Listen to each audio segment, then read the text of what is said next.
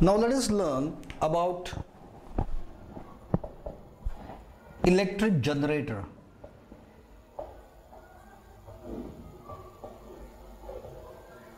Generator, it generates electricity. Okay, it works on electromagnetic induction. Simple.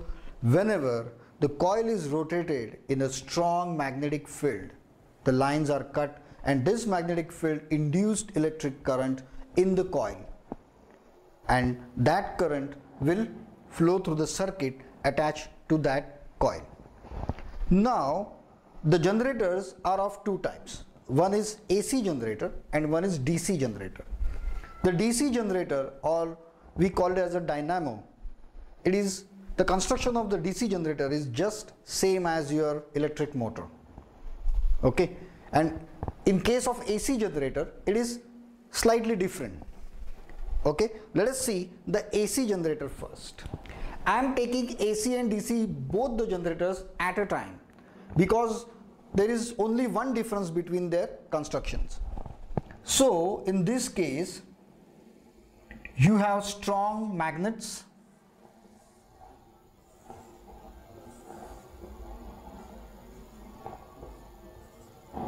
this is same.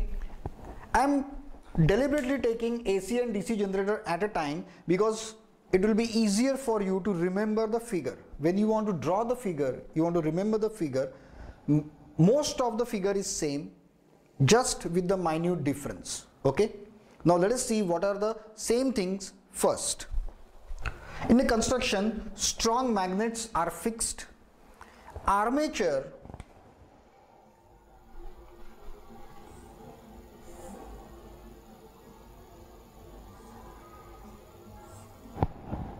is also there, that means the winding coil is also there, axle is also there,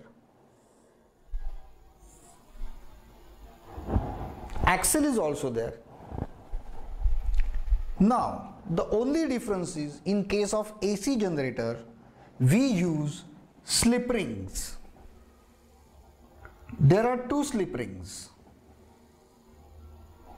these are called as slip rings.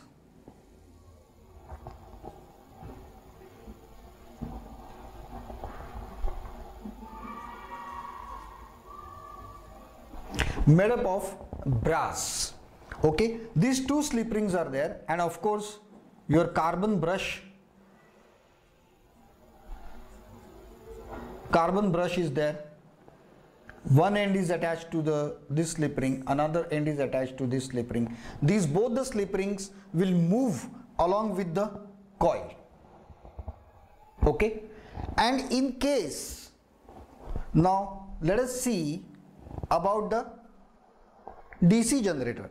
In DC generator, up to this part the figure is same, up to this part the figure is same, but to this axle we use split rings.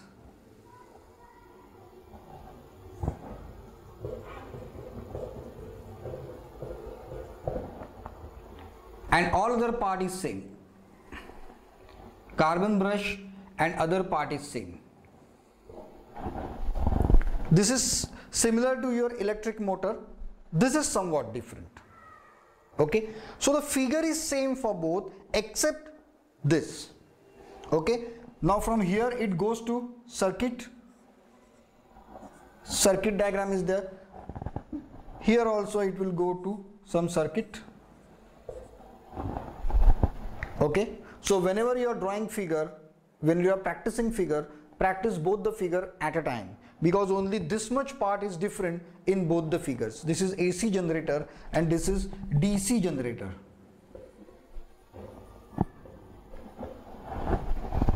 Okay, the only difference is here we use slip rings. Two slip rings are used, brass slip rings are used, which rotates along with the axle, and here we use split ring, that is only one ring is there, split, one complete ring is there, but it is split in two parts, insulated from each other, and those also rotate with the axle.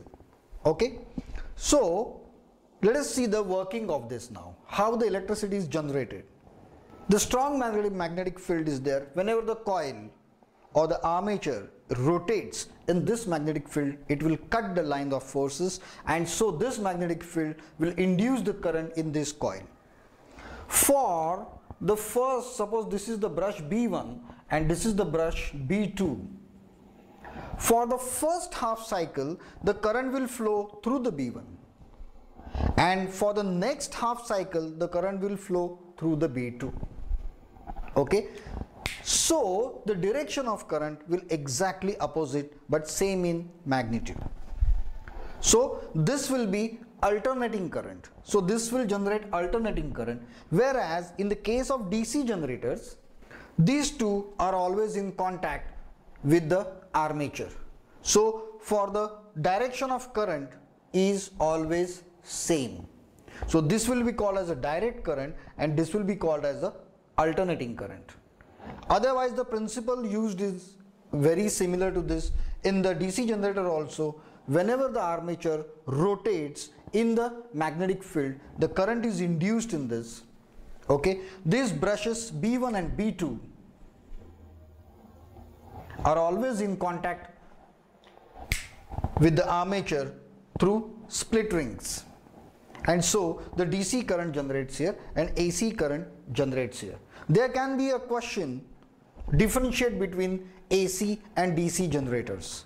Let us see that question whenever we will discuss the question answers.